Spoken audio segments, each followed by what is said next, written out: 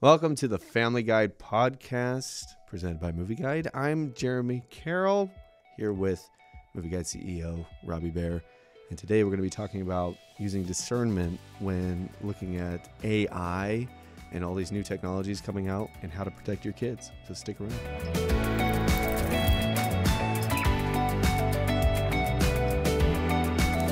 I think the idea of this humane AI pin, okay, it started by a husband and wife couple. They both worked at Apple for a long time, over a decade, I think, both of them. One was in the design team and one was on the software team at Apple. Okay, so I think his wife ended up running Did they meet at Apple? I think they met there, cool. And I think she ran like the iOS software or something really big, and he did a lot of the design stuff. Now the thing is that they, are married. They left and they started this thing called Humane. Uh-huh. They have a lot of Apple employees there. Uh-huh. Out of their 200 employees, I think it's like 90 or something. I don't know if I was reading that accurately. Wow. Like Apple employees. So they have a lot of them.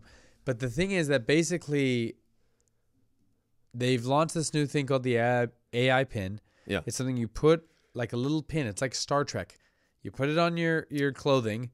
Yeah. Okay. You press it and you can like talk to it at any time about anything. And it has a little camera on it and all that sort of stuff. And so you can say, hey, like, let's say you're holding an apple or something. You could say, how much sugar is in this apple? And it would say, there are 6 grams of sugar in the apple or whatever. They kind of show that with like food on the demo. Yeah.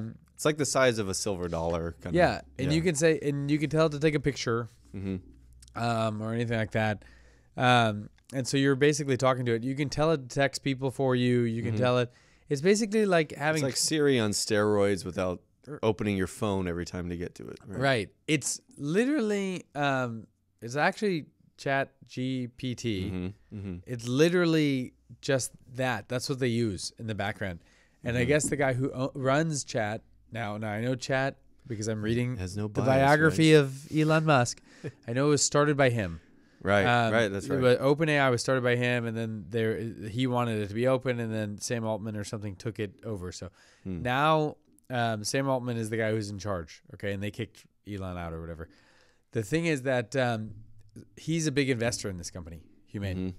So it's basically like, I think the thing that's interesting about it is there's kind of 2 different visions of the world that continue to like diverge. Yeah. Okay.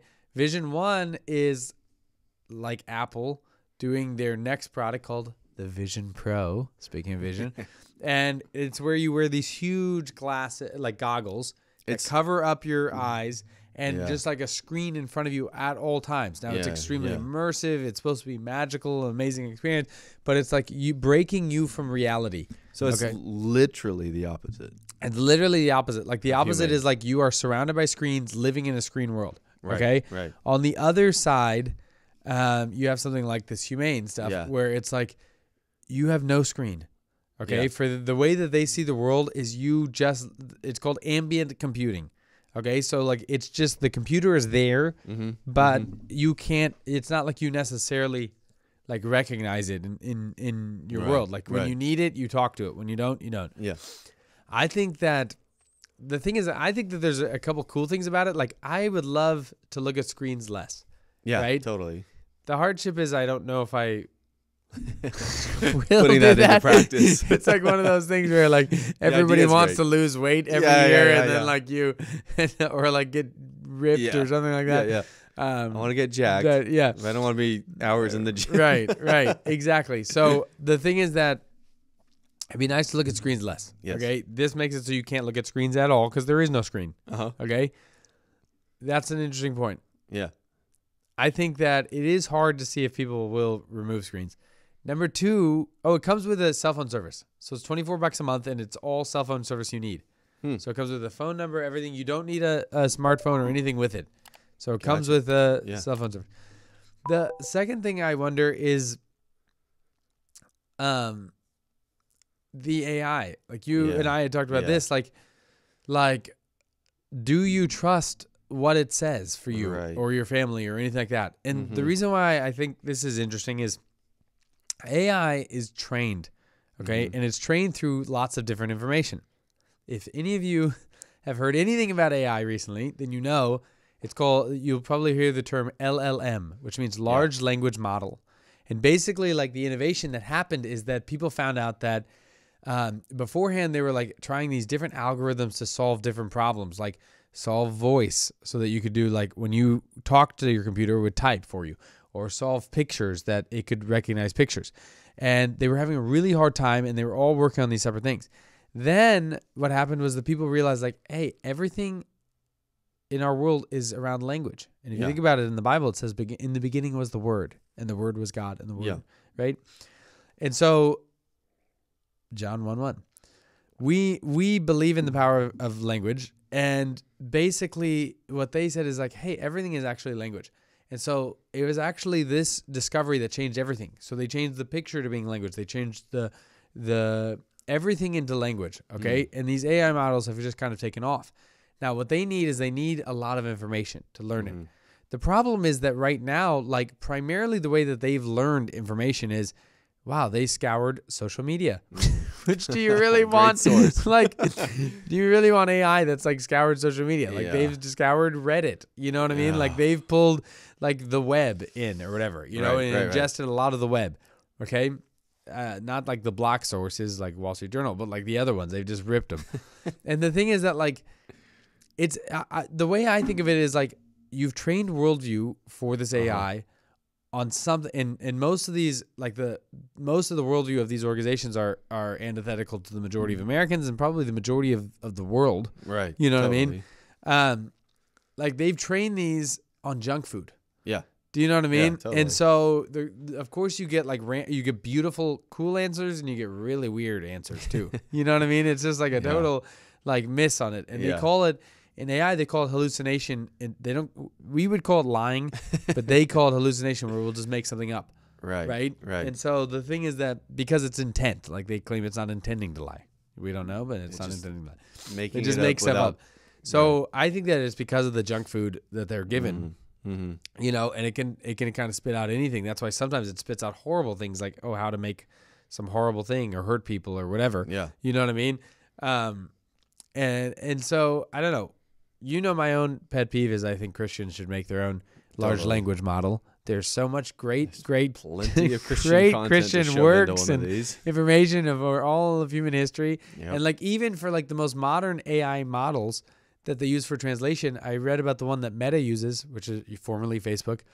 Like, they base it off of biblical translation. Amazing. Because the biblical translation has so much material on translating languages, like Wycliffe and all that they use it as like a value. Yeah. And so, I mean, they used like some of it. They said something about like faith text or whatever. And I just think that, like, it'd be great if Christians did this. But since right now Christians are not involved, if you are working in that field, please make a Christian LLM. But because they're not, like, do you trust what's being done? Right. And so, like, when you're walking around, like, you have to put a lot of trust in what that is. Right. Because it's presenting the world through its worldview, not your biblical worldview. And then the other question is, do you want a device that's like a pin on your shirt? Do you know what I mean? The appeal is cool, like, to be still be connected, but still fully involved in the world around you without being swallowed by a screen. But at the same time, it's like, are you going to be tapping and talking to this little pendant on your chest all the time? Yeah. And like, it's constantly learning what you're doing, where you're going. And it's using that ChatGPT model. There's a lot of flags that go up with something like this. And that's a big thing with like Apple on your phone. It's all done on device. It's supposed to be more private, more secure, which is a big appeal for, especially nowadays with stuff. I don't know. It's a tough sell, I feel like. It is interesting about like the talking to the device. Yeah. You know, because like you press it and it can catch you up on messages or other things. And and now too, like GPS and stuff, it's like, okay, great, you can ask it directions, but it's gonna be talking in your ear the whole time. Yeah, you're it's trying gonna to be get like, somewhere. turn left, turn here. But then who knows if it's hallucinating, and then you're going in circles trying to get. It's like, you're turn left, you're wrong. Yeah. The other thing is that, like, both you and I have like a Apple Watch or whatever, and it's like the Apple Watch is a great platform. Like, I think the watch is like the right place to have it. Yeah, I feel it feels natural. Like, I feel good having it on on my wrist. Like I'm happy to talk to it in that Yeah. way, you know. But I just don't know if I want to be talking to like a pin on my shirt the whole time. Kind of the Star Trek way. It's really like a Star Trek thing, but it's like I don't know. I don't know or not if I'd want to do that. And then you brought up a great point about like it'd be awkward if you like ask it like, what did you say? Oh yeah, starts reading private text messages out loud while you're sitting across from the person you were talking. Yeah, exactly. I mean, it could be doing gossip in real time a little bit, you know. Like, I mean, you shouldn't gossip, period. But it would be kind of funny if it's like, I just heard Janie has the worst, you know, whatever or something. Yeah. Yeah. So also the watch and stuff is great for making payments. Like if you're at the store or something. Yeah. You might be able to lean all the way over the cashier to make a payment. Right. You're like. I think it's an interesting exercise. I don't know if it'll catch on 100%. There'll be diehards that want to rock it all the time. The problem is that it has to. I don't think it'll go mainstream. It has to make enough mainstream for them to make more. Yeah. Do you know what I mean? And the question is if they will make more. And I really think that they should have started with the world with a watch. But I know that their point was that, people need cameras. You know what I mean? And so like they like the fact that like you could take a picture kind of like. Well, I do feel like that's a big, because my wife and I take thousands of photos all the time. We're constantly taking photos. So it would be awesome to untether from the phone if you could use your watch to take photos. I don't know how that would be packaged properly. Like they have a watch band for the Apple Watch that you can take pictures. Yeah, that's true. That's true. You know, so like they could have just done that, you know? Yeah. I don't know. I do think that like it is important with any of these things to like be careful about like what is being said. Yeah. Do you know what I mean? But I do think that like we're at an interesting time of society where like people are going both ways. Like some people are delving more into screens and some people are like, hey, I just want less of it. I do think it's super telling that this whole like tech sector is coming to light now after everyone's been so connected, so into screens, right, surrounded by screens, and now, like you said, it's two different factions going off from this. So I think the pandemic did it. Yeah. Where it was just like it was like we were so only screens. Yeah. That people were like, hey, we don't want this anymore. Yeah. Like, we want to live life. We want to like smell the flowers and feel the grass and be outside and like see people. And so I think that the pandemic just said, hey, it's too much. Yeah. You know what I mean? And it's not even good for like human. I mean, look at the spike in mental like issues and stuff like that. I mean, a lot of that is just like people delved into their phones instead of like being with people. You know, I think it kind of exposed the lie of like social media is socializing, but it's not. Yeah, you know? It really isn't connecting people the way they sell it. You know. Do you know one other thing I want to say on the ambient computing thing that I think is interesting is so I was at a event and I won Amazon Alexa show. Yeah. Okay, and so we didn't have any of those before. And the thing is that Alexa is so good. It's like way better than Siri. Yeah. Okay. And if you're listening to this on any of those devices out loud, we're sorry. sorry. But it's like just so much better. Like it could do so much more. But again, the same thing of like, well, I have my little kids there. And it's like, well, do you trust necessarily like what like is responded? And because it's a show device, like I noticed like there are times where my kids have just like pressed on the button accidentally and it's done something weird. Like it showed a clip of some movie or something. Now it was like some movie coming out, you know, that it was scrolling through like the Amazon ads that they have. Cause you know, they put ads on those little things. And it's like, oh man, like that is scary for my family. Now I understand like the audio only one, like removes a lot of that sort of stuff. But like also there was that big issue that the BBC focused on or something, I think, where like it was telling kids explicit information or whatever. And so it's like, you're just inviting another thing into your home. And the question is, like, how do you do it well? And it's interesting because when they look at rate, like consumer trust, it's like, people trust Apple devices pretty highly. You know what I mean? And there's some reason that they've built credibility on that. You know, they are obsessed with privacy. They don't even keep your information. You know what I mean? So they don't know if you talked to Siri yourself. You know what I mean? They do this whole obfuscation thing, so they don't know. It does as much on device as they can. Yeah. So that makes sense. But and that's true for the HomePod or the thing. But it's so bad and so dumb and so incapable. You know what I mean? But then you have these things like Alexa and you have Google Home and like they're both like very capable devices, but it's like you're inviting something else into your home. Yeah. And if you have little people, I wonder how to walk that. You know what I mean? Because on one side, like it's actually like a beautiful experience. And the second thing is like, I could see if we just had the audio versions of it, like it would actually like make you less reliant on your phone. Because sometimes when like my kids are like, oh, they ask us some question about some ancient like historical thing or whatever, or ask us some biblical question, we're just like, oh, well, why don't we type this on our phone? But like what I found with the Alexas, I just say, hey, you know, tell me about this. And then it, like my son was obsessed with like swords, like what the strongest sword is or whatever. And so we ask about like, hey, how do you make, and it talks you through all of it, you know, like titanium or this or that or this, which I found out that titanium are not great swords, actually. Interesting. They're very brittle, I guess, or something. Yeah. But like it made it so that we were less involved in our thing and we were just more together. So back to that AI pin thing, we were more together. But the thing is that you're inviting something else into your home. Yeah. And the thing you're inviting, you do not know like what it's going to say. And I think it's particularly weird with the screen on it and the weird ads. Yeah. You know what I mean? And I wonder what you thought about that stuff. I don't know. It's interesting because you do have some of those. I think you have every platform basically. Yeah, we have. Well, mostly because your parents or your mom, who was, you know, vision impaired, they were very helpful. Like she could actually follow like recipes and stuff like that because she couldn't read the recipe books and stuff, but it would talk her through how to bake something or stuff, which was really cool. Like that's when it kind of clicks, is like when it's helping you do something in the real world without having to be totally attached to it, right? Yeah. It's kind of your little helper in the corner, right? Right.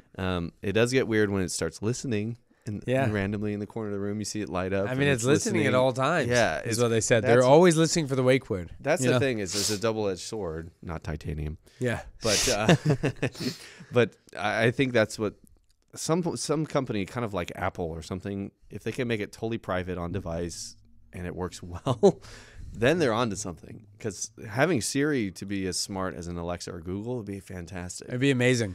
It'd be game-changing. But I do feel like that's a ways away, or it's just technically difficult, you know. But it'd be great to have a Christian one, too. Yes. You know what I mean? One that you just knew was going to respond with, like, biblical, like, good responses. Yeah. That was another thing we were talking about, is siloing. So people getting kind of sucked into their own political, whatever, worldviews, everything. They're going to be siloed even more now. I don't know if you want to open up on that a little more too. Oh, yeah. Because we were talking about how... So one of the things that they say is like interesting about AI is obviously like it's doing some transformative things in the world. Yeah. Okay. It's everybody's seen kind of like the, oh, write me a poem or write me a song or whatever. And it's like, oh, this is cool. But like it's able to do amazing stuff. Help from contracts to healthcare to all sorts of things in between. And I think that like one of the things that I think is kind of interesting is I got to watch an interview with a debate actually between two people, and one was one of the guys who was one of the founders of DeepMind. Okay, so basically there's only like a few companies in the world that are experts in this field. Yeah. Okay, and these guys are one of them. Okay. And so he was one of the founders, and now he's left and he's making this new company called Inference AI, which is trying to make like your best friend. That's AI. Okay. So no human being best friend, just an AI best friend. And he thinks in 5 years, everyone's best friend is going to be an AI, not a person, which I think sounds like a very depressing, like horrible, like depressing world. Not everybody, but he thinks a lot of people will, their best friend will just be an AI, which I think sounds horrible, like a horrible thing. But, you know, he's at the forefront. And then on the other side, he was debating the guy who's like a historian, and he wrote the book called Sapien. I have not read the book, so I don't know if it's horrible or not. So I have no recommendation on that. But it was pretty interesting because he was like saying like he felt like kind of a little more of the dystopian effects. Like I do think there'll be a lot of positive effects, but his kind of things on the dystopian effects are one is, and the funny thing about this is I felt like even though he was painting a dystopian, it might, who knows, be a positive. But what he was saying is that like it's going to be really hard for things to be national anymore. Do you know what I mean? Because like what happened was that for most of human history, things were extremely localized. You knew your local community. You knew the local things around you. Okay? Then with the invention of radio and TV, things became nationalized. You could speak with one voice. Everybody heard, and there was like a common zeitgeist, as they say. It was their common like view of like society that we all kind of heard and understood, and like people wore similar trends, all that sort of stuff, right? Right. Like the problem that AI has done is because information can be so prolific and so fake. Yeah. The thing is that people don't trust a lot of news sources anymore. So they're not trusting it very much anymore. And so on that flip side is because of the lack of trust, he thinks like, hey, either the world is going to kind of move to like totalitarian ships where they use it for evil or bad or whatever. You know what I mean? And there's plenty of governments you could probably think in your head now about doing that. Right. Or on the flip side is like the big like republics, democracies of the world won't be able to really last, and everything is gonna have to go local because of the fact that like you're not gonna trust stuff outside of like, oh hey, I can walk up and talk to my legislator, right? Which is in a way like that's how America was originally. Yeah, like totally. You could talk to your legislator, you could talk to the person who was actually governing you. It wasn't someone like. That was the whole revolution, was that, hey, you didn't want someone 4,000 miles away telling you exactly what to do because they don't know you locally. Now, like, obviously it's different. Now most people are governed by people thousands of miles away. Look at Europe with the EU. Look at us. In America, like most democracies or republics are like literally thousands of miles away. Someone's ruling them and telling them what to do, you know? And so it's interesting on that about like, the element of trust, which I think does make a lot of sense because like the quality of like deep fakes, which a deep fake is a video where it replicates somebody, it looks extremely real and you cannot tell the difference. Okay. It could be a video, or there's audio deep fakes where they can take your voice and rip you off and replicate you. And it's very hard to tell the difference. Yeah. And so there's a lot of things like that, or like just tons of content that can be produced quickly and fakely. I mean, I don't even know that's a word. Artificially. Tell me. Yeah. Quickly and artificially, you know?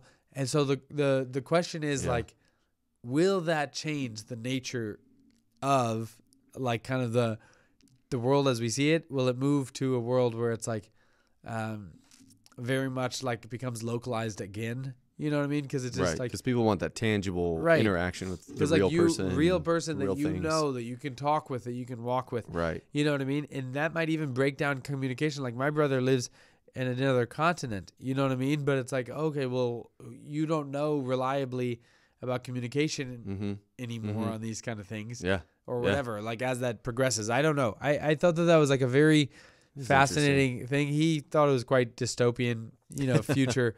And, like, I do see, like, some of the horrors of what he's talking about. But on the flip side, like, who knows? The benefit we as Christians have is we know God is in charge. Absolutely. You know, from the beginning to the end. You know? It's true. And he's victorious. It's going to be a interesting future, for sure. Yeah.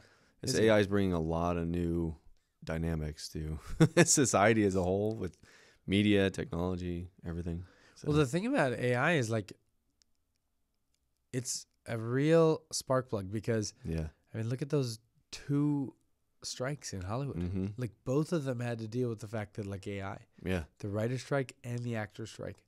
Now, they both have staved it off for 3 years. But the thing is that, like, that's still very prescient on, like, what the issue at hand is. You know? So I do think it's, like, an issue of our times. Yeah. You know? Yeah, for sure.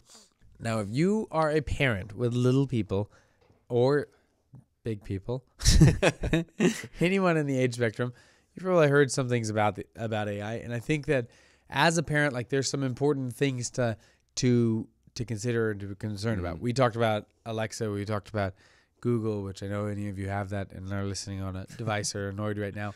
We talked about Siri. We talked about all those things, those key active words. And like how you have to be concerned that, hey, as a parent, like this is another thing in the home that can affect you. Totally. Now, on the flip side, like, how is your kid using AI? What do you need to be concerned about? And then are there good things about it? I think ways in which your child might be using AI that you can look for, and maybe you don't know, are through some of the basic tools that people are using a lot nowadays. Okay? So one of them would be image generation. There was a big story that came out recently about boys in a school who They were in junior high or something, or maybe almost high school, and they were passing around like nude photos of girls in the school that they had made through AI image generation. Okay, which is a horrible thing, and it was terrible. If you use any sort of router, you can track and put safety controls for your kid on what they're looking at. Okay, it can be any of the major routers: TP-Link, Netgear, Linksys. Any one of them has a set of security controls, and we're going to do a video on some of those that you can kind of learn through that. But you can kind of look through like, hey, what is your kid's device looking at? Okay, our kids are too young to have devices, but if your kids have devices, you can actually see what they're looking at. If they're looking at something called Midjourney, okay, if you've ever heard of something called Midjourney, Midjourney is basically a text to image. So you can text to image something, and it can make anything you talk about. It can make Mario, fighting the president. It could do anything you want to be able to put in there. They'll create it from text to image. Okay. Now on the flip side is it can like text to image bad content too. You know what I mean? So I think that's something important to look at. I think that DALL-E 3 is like another big one that you can just get through Chat GPT. It lets you do text to image generating. Chat GPT is another thing. If you look at your kids using that a lot, they're probably using that. Maybe they use it for good, or you can see if they're using it for answering all their homework. Right. Yeah, that's what I was going to say. Yeah, so be careful about that. There's a lot of these. Luckily, a lot of the new ones come with a term of like AI in it or whatever. So you might be able to, like, if you saw Leonardo AI, then oh yes, they're making text to images. Now the thing about people are moving a lot. Midjourney doesn't have that in there, so you might not know, and so it's good to know that. Another one is called Stable Diffusion. It's an open source model, and it lets you create any content. Now, a lot of the big companies have like protection against sketchy stuff. So like if your kids are using Canva, like they try to protect against illicit content. Same thing with, Firefly or whatever, which is done by Adobe. It also tries to protect, I think, against illicit content. Be careful with what you're, like wouldn't you say the same thing? Like just be careful. Totally. You don't know what your kids might be using, but just be careful. Be informed about it. We're going to have kind of an article on all the different big AIs that you can kind of know as a parent. Just to be able to be informed about it, know about like this is what each of these are, Yeah, and I feel like this is the new Wild West in a way. Just for parents, it's kind of like another minefield of technology versus their kids. So it's like, I think we'll have like a good kind of cheat sheet that breaks down every single one and kind of gets everyone oriented on it, because this is a major thing. It's going to be a big thing in the future, and kids are going to be like growing up with this stuff. And parents, it's all brand new. So I think it's kind of like the new wave of stuff you got to learn and interpret properly. So. Yeah. And the thing is that too, like, it just means that it's really important to teach kids discernment. We have a book called The Media-Wise Family that we printed many years ago, and we have a new version of that up now. You can go to Amazon and get The Media-Wise Family. And just really like take through, like, kids need discernment more now than ever to be able to learn about the stuff that's coming in, because it's just way more intense than other generations. You know what I mean? About like the sophistication, like the targeting. And so it's best that you try to obviously put as many tools as you can to protect yourself on it, but also to be able to, just be informed about it and help train your kids how to be informed about it and be safe about it, to know that like, hey, these models have eaten a lot of junk food. Yeah. And that means that they're going to spit out some weird stuff. Yeah. Like they like the biggest thing in AI now is called constitutional AI is one of the big thoughts. And what we would just say in the faith communities is called worldview. So they're giving these AI worldview. Now their worldview is not the same as our worldview. And so the things that it spits out, you just have to know that, until some Christian makes an AI. Get on it. So just, I think it is important for a parent just to be careful, to understand to be aware and to be knowledgeable about it. You know. Thanks so much for listening to the Family Guide podcast. I'm Robbie Bear. And I'm Jeremy.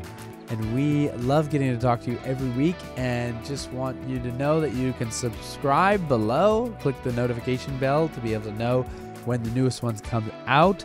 And please fill out in the comments below telling us what you'd love us to chat about.